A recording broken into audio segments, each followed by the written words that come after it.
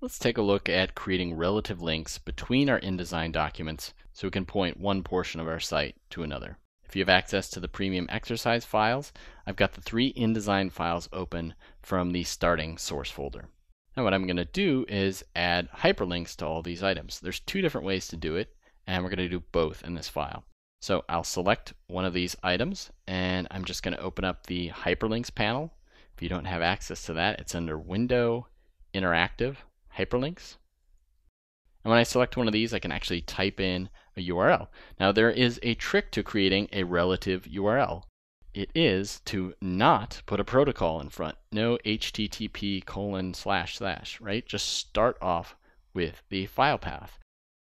If you go back and reference our target structure, we're going to be referencing add, demo, mag, and secure on this landing page.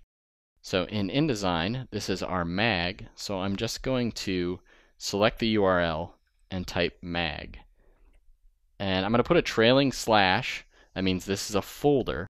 And once this goes out to the web, almost all web servers are configured to automatically recognize that an index file is what we want to load when we only point to a folder. So technically, if we were putting this on the web, all we would need is this mag slash. But since I want to be able to test this locally without running it on a server, I'm going to add this index bit.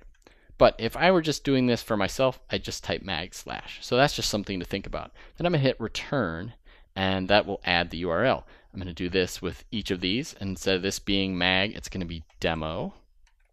And I'll hit enter. And then I'm going to come over here and select the add and make that add. And then for the secure area, let's do this the other way. Let's go into the buttons and forms panel. Now this is already a button. If you don't have one, you just select an item or a group, and this button becomes a convert to button, or you can select it from the top section. Buttons and forms is found in the interactive section of the window menu, just like the hyperlinks panel. Once I have this button, I'm using the onTapper release event, which is the default, and I'm just going to add an action and make it go to URL.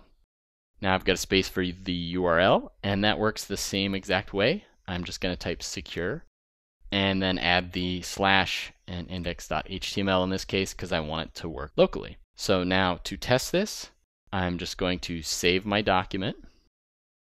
And I'll go up to the in5 menu and choose Export HTML5 with in5.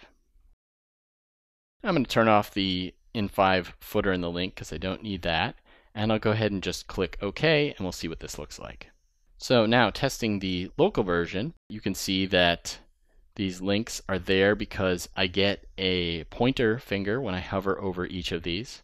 Now because we haven't linked anything up, we're going to get a file not found message, but we can actually see that this is going to where we want it to.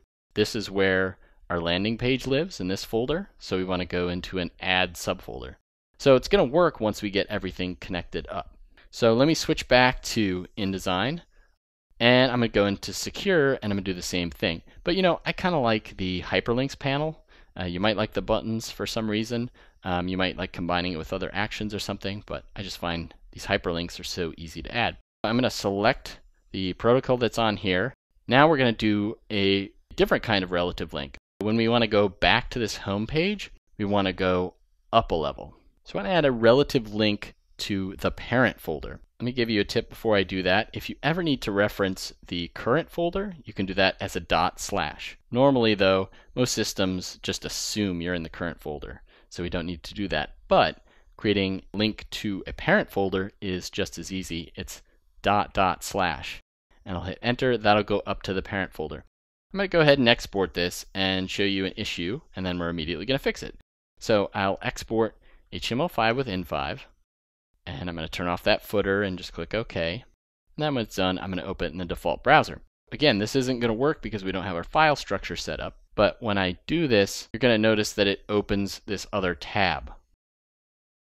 Well, I don't want it to do that in this case. Maybe I don't mind on the landing page if it opens the projects in a separate tab. That's the default behavior of hyperlinks in in5, so you don't lose that original page. But when I'm going back to the home page, I actually do want to do that in the same window. Let me go back to InDesign. To fix this, I'm just going to go up to in5, Interactive Widgets, and down to the hyperlink panel. It's set to document default, which launches in a new window. I'm going to change that to same window.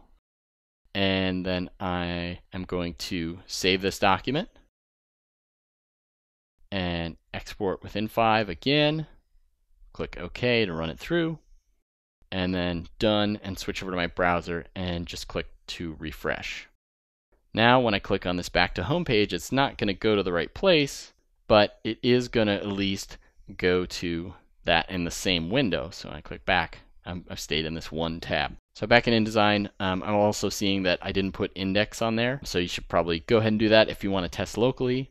And real quickly, in the secure subfolder, this says up one level. If we want this to go up to the home page, I think this one already has it set up on the buttons and forms panel. Yeah, we could go up twice. So I could do ... and that would go up from sub to secure up to our main landing page folder, right? So you can stack these up directions as many as you need to. But really, we're going to go up to the main secure area. Just so that button says up one level. So I'm going to delete that, hit return, and then go ahead and make this the same window, and we can export, and that should work as we expect as well. So that is creating relative links in InDesign. Now we're going to pull our site together and test it all locally.